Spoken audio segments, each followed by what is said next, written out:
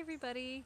Just coming on for a minute because I haven't been here talking to you much. It's been a busy fall, and wanted to come on and say I love seeing the horizon lines. I love connecting with you there. And I was listening to a mentor of mine just talking about that one small thing you want to do in your life. We have been so busy, with so much going on and so many different things. Our world likes to ramp it up. And even after we have something like a complete shutdown for a year or more, I'm feeling that sense of people starting to ramp up again. I don't know if that's happening for you, but that's why I do these 21-day sessions, to remind us to come back to center and just do that one small thing that will be creative and make you happy.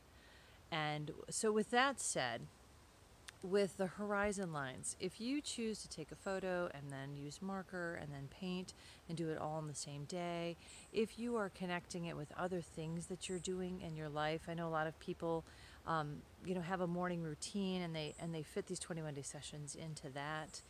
However it works for you is exactly the right way to do it.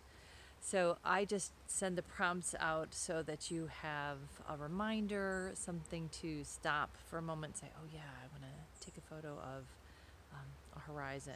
I'm looking around in my yard. Oh, look, there's a little line right there. The other thing I'm starting to notice, and I've done this when I've done this particular class before, is I like to go ahead and play with the markers and not necessarily look at an actual photo that I've taken, but go back in my mind and think about what were the colors that I saw. Because right now I'm seeing that blue of the fall sky, the gray of the clouds, the gray of the water, the greenish and golden of the ground, that little golden line at the horizon, the gray line of the horizon. So playing around with the colors that I see a lot. So I have the colors just set out. And then when I'm inspired in the morning, to just play with those colors and lines and keeping it really, really simple, because I might want to go off on a tangent and make all these shapes and make it look like it does. Usually end up, sometimes that's really fun, but sometimes I get really frustrated because I start to add too much to it. So I wrote to you about subtraction, taking it away. So coming down to just those maybe 3 basic colors, sometimes even 2.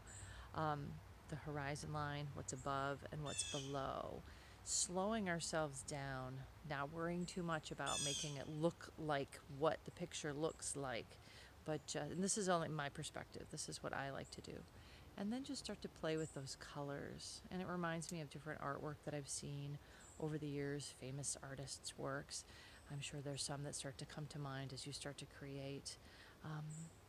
But yeah, coming down to the bare essence of what colors are showing up and where are they showing up, and are they in your mind? Are you seeing them just in the images? Are you seeing a little bit of both? So keep playing with that. Let me know how it's going for you. I'm really enjoying seeing the images and connecting with you all here.